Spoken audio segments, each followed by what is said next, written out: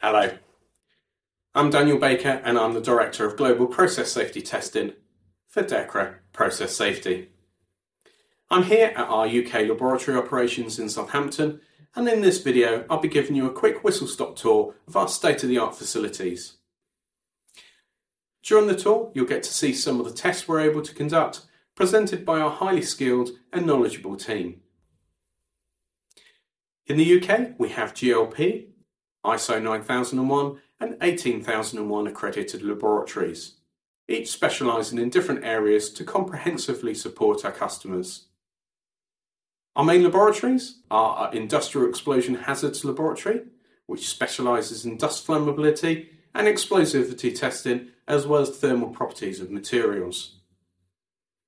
Complementing that, we also have our Electrostatics Laboratory, whereby we're able to accurately control the humidity and temperature of the laboratory environment to look at electrostatic properties of samples. We have our Chemical Reaction Evaluation Laboratory, where we undertake a wide variety of different calorimetry tests, specifically looking at chemical reaction and material reactivity for the safe scale-up and operation of a chemical process. And finally, we have our Regulatory Laboratory, which undertakes physical properties and physical hazards testing for endpoints such as REACH, CLP, transportation, and safety data information. So, without further ado, we'll start the tour and I'll pass you over to some of the team. Hello, my name is Aidan Bushell and I run the Industrial Explosion Hazards Laboratory. In this lab we deal with mainly dusts and powders, and what we do is a lot of small-scale flammability, ignition sensitivity and explosivity testing. So we're going to show you some of the tests that we do. Before we begin testing, we first have to analyse the particle size distribution of a material. We do this via laser refraction, measuring initially samples in the as-received state to assess whether milling or sieving is required, then again in a ground state if necessary. Another parameter we assess before we begin testing is the moisture content of the material. We can do so either using one of our balances that measures moisture by the way of weight loss, or the Carl Fisher titration method to measure specific water content. This is a combustibility dust determination test, previously known as a Group AB classification. This test is performed to see whether a sample is capable of forming a flammable atmosphere when dispersed in air. If found to be positive, further sensitivity testing would be advised. This is a demonstration of 0.3 grams of aluminium powder. Our minimum ignition temperature test allows us to assess sensitivity to ignition against hot surfaces, while it's in the form of a dust cloud. It is one of two tests performed where we can determine a safe operating temperature if you are looking to get suitably rated electrical equipment for zoned areas. This is a demonstration of an ignition on a minimum temperature ignition.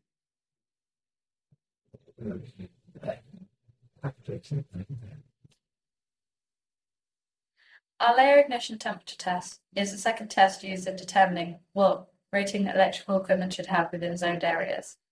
In this test, we assess the thermal stability of the material in the form of a layer.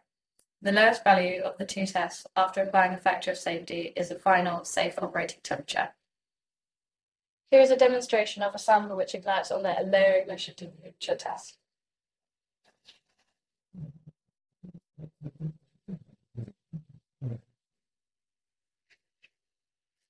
Our minimum ignition energy tests allow us to assess how sensitive to ignition materials are against electrostatic discharges, whilst in the form of a dust cloud.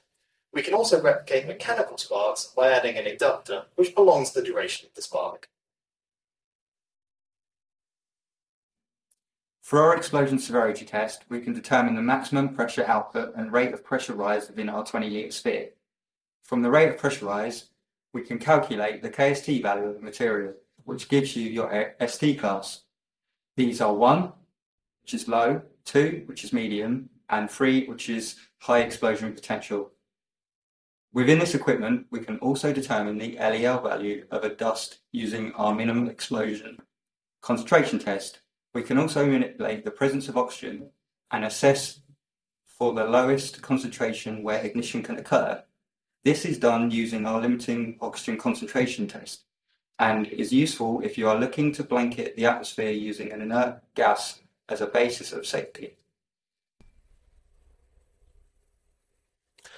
Hi, my name's Simon Shepherdson. I'm the team leader for the Electrostatics Laboratory here at DEKRA, and shortly we'll take you through our environmentally controlled lab and show you some of the tests that we conducted. Welcome back. One of the first tests that we'll be looking at is the powder volume resistivity. This is a test that looks to determine how conductive, how insulating, or anywhere in between a powdered material can be. This is used in line with the BS 7506 test standard. Here we have our charge relaxation determination equipment, where we can look at powders or solids in a way to evaluate charge dissipation to earth via conduction. Here we have a selection of surface resistivity and volume resistivity test cells. Depending on the application, we can cover standards from specific to clothing, laminar materials, liners and plastics, and for other general functions. Hello, my name is Paul Carter. I'm a safety testing specialist here at DEKRA Process Safety UK. Welcome to the Chemical Process Evaluation CPE Laboratory. Here we study chemical reaction processes in order to help clients provide a safe plant operation. The core chemical reaction hazard tests are designed to simulate reactions under normal, controlled plant conditions, but also thermal stability assessment and simulation of runaway events occurring during worst-case scenarios. It is a combination of data from these tests and interpretation that delivers a DEKRA report with results and recommendations for safe plant conditions. Data provided within these reports can also be used for plant design, such as vent sizing and vessel cooling capacity requirements. Safe handling and storage temperatures of raw materials, intermediates and products can also be studied. These videos will show you some of the staff working in the lab and the test instruments that we use. Thank you. Hello, my name is Carolina and I'm the team leader of the CPE lab. I would like to talk to you about VSP.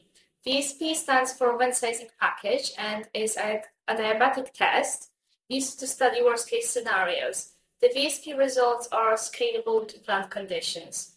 The test gives direct measurement of time, temperature, and pressure that can be used for vent sizing calculations on runaway reactions and decompositions. Reaction is performed in a 110 ml cell that is placed inside heater assembly and in containment vessel. We can measure data up to 350 degrees or 100 bars. Hello, my name's Elizabeth and I'm a lab technician in the CPE lab. I'm going to talk about the carriers test. The carriers is used as a screening test to identify exothermic activity, gas generation and vapor pressure effects.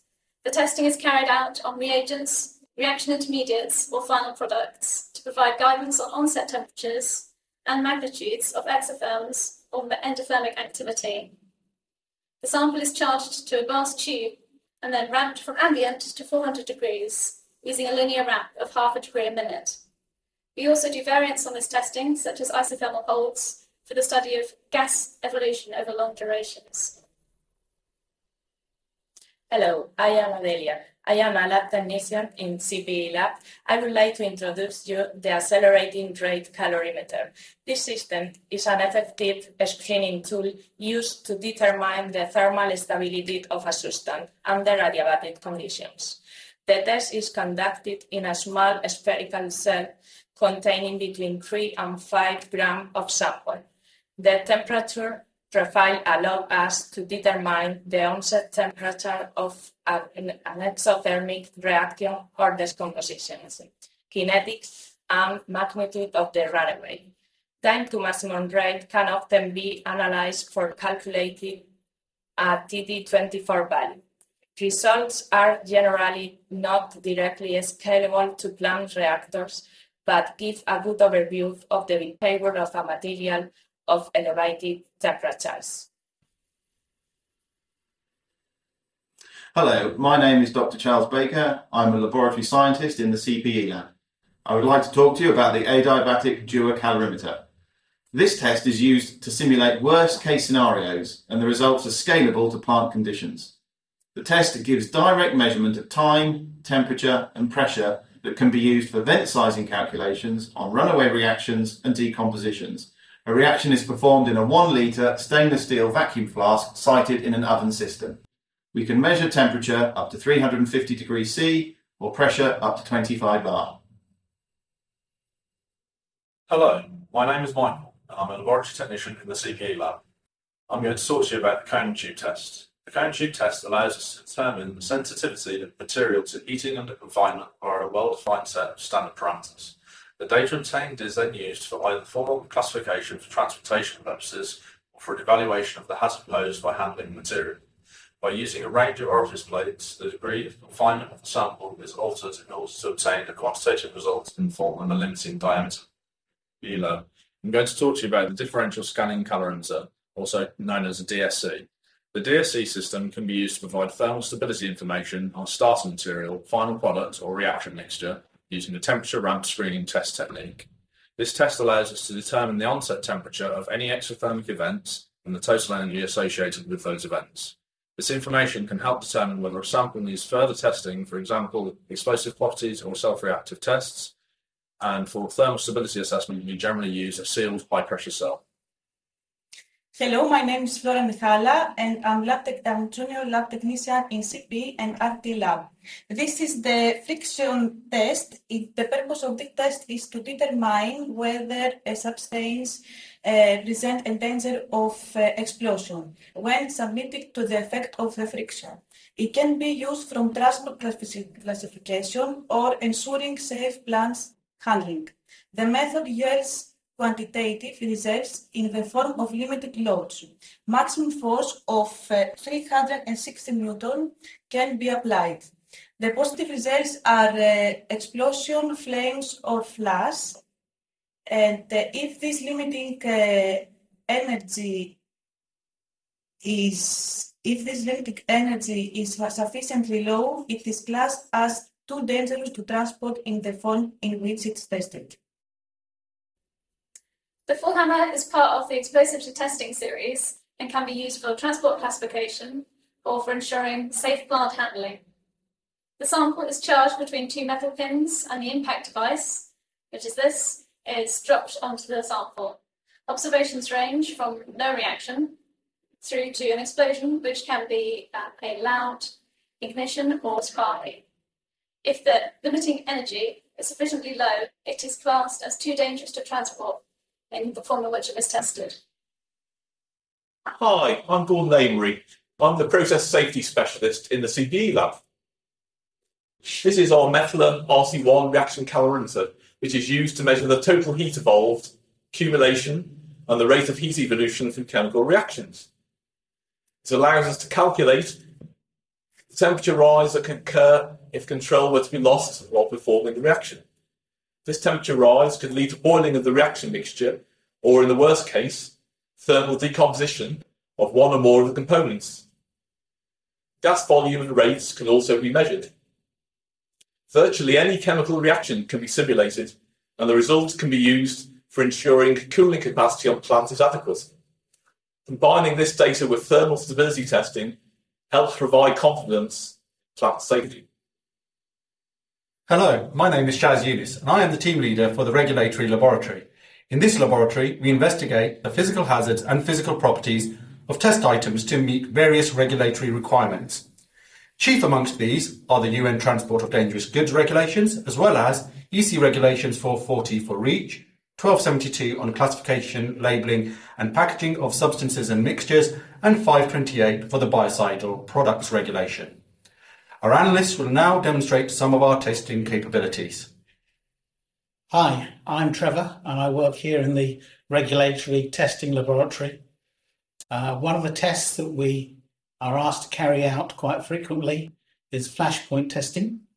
This particular example here, the flashpoint is being determined using the Penske-Martin apparatus.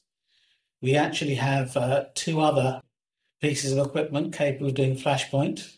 This is the ABLE testing apparatus, and we have the small-scale closed cup apparatus. This enables us to carry out flashpoint testing in the range of -30 up to 350 degrees C.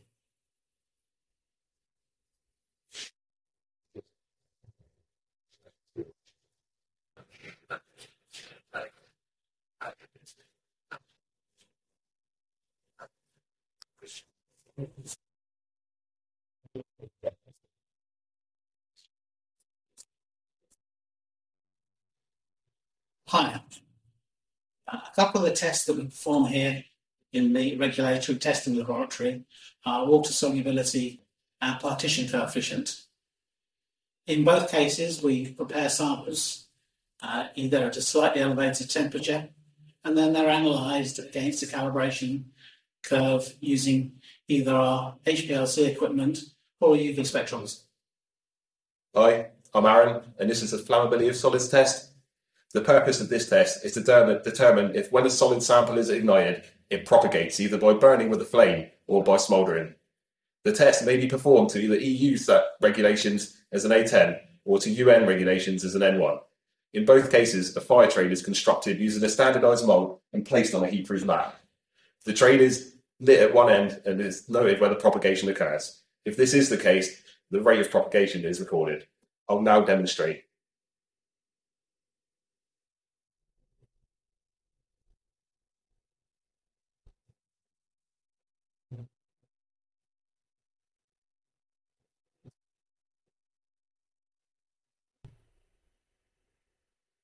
We are able to perform the aerosol ignition distance, the foam flammability, and the enclosed space ignition testing to meet the requirements of the Aerosols Directive, UN Transport of Dangerous Goods Regulations, EC Regulation 1272 for CLP, and the globally harmonised system.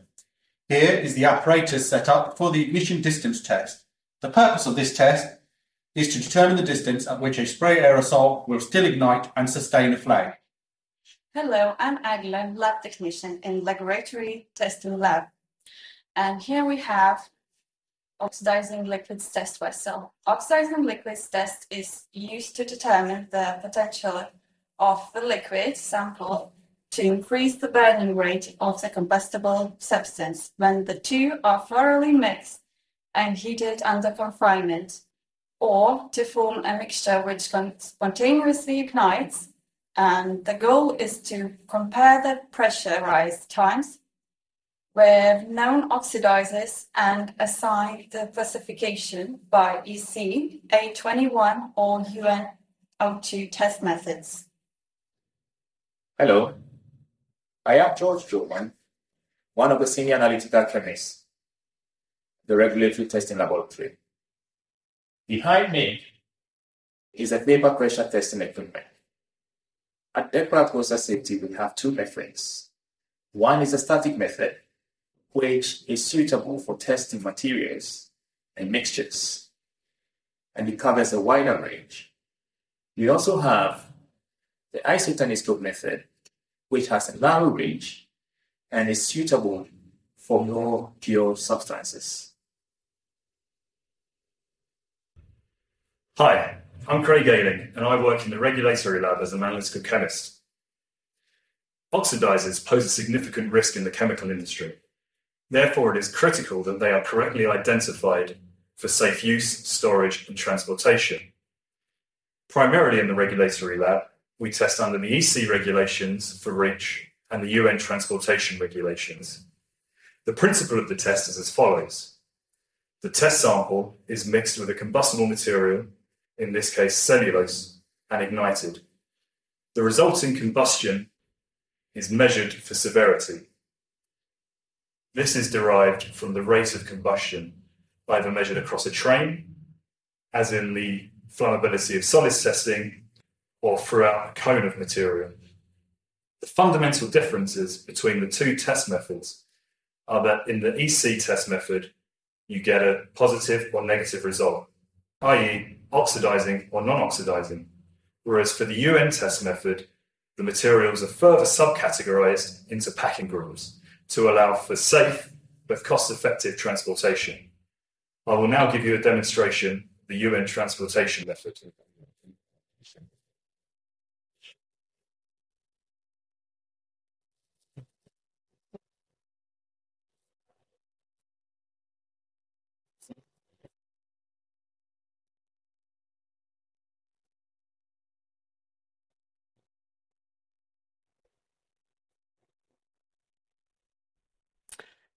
I hope you've enjoyed the tour and that it's given you a better understanding of what we do and why we do it.